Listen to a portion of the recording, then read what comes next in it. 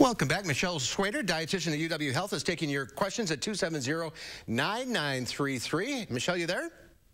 Yes, I'm here. How are you doing, Mark? Pretty good. How are you? Staying healthy, I hope. Doing fine.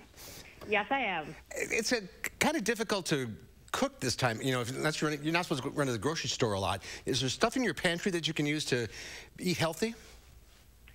Well, we are trying to get people to focus a little bit more on the non-perishable items, but a lot of times people automatically will go for things like pasta and chips and some of the snack foods. So we do want to kind of steer them towards more of the protein-containing foods.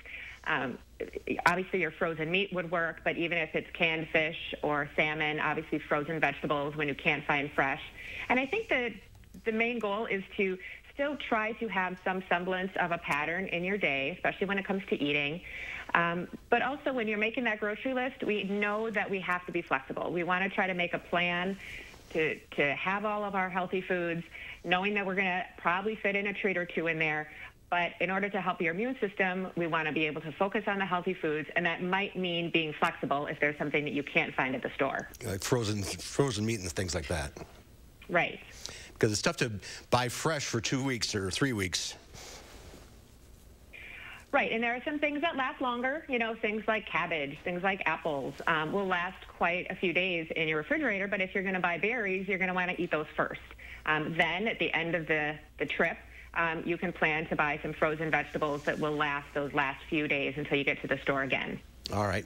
Let's go to the phones. We'll start with Elaine from Madison. Hi, Elaine. What's your question? I was wondering about the beet powder that's been advertised lately and wondered if it was really a good thing and how much fresh beets would you have to eat?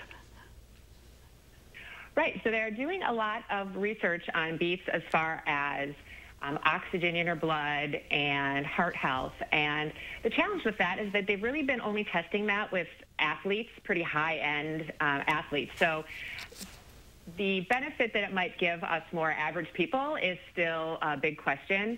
And you are correct that it would take quite a lot of beets that you're eating to make up the beet powder. There's no real known number. Every company kind of makes theirs differently. But beets are still a very healthy item.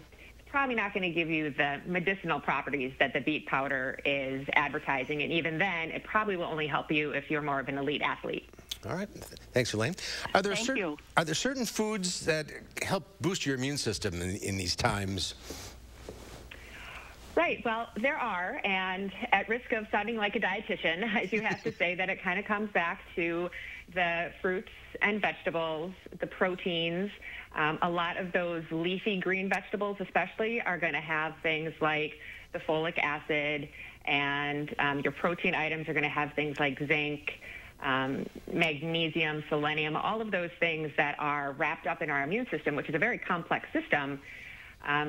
Leads us to believe that we need to have a good variety of foods to provide all of those things. Taking just one maybe big supplement of zinc, for example, doesn't really do a lot of good if you don't have all of the partners that the zinc needs to work. Right. So it does really come back to the fruits and the vegetables and the healthy proteins. All right. Well, eat healthy and stay safe. We're out of time. Thanks for calling in, everybody. Michelle, thank you for your time. We'll see you next month. Thank you.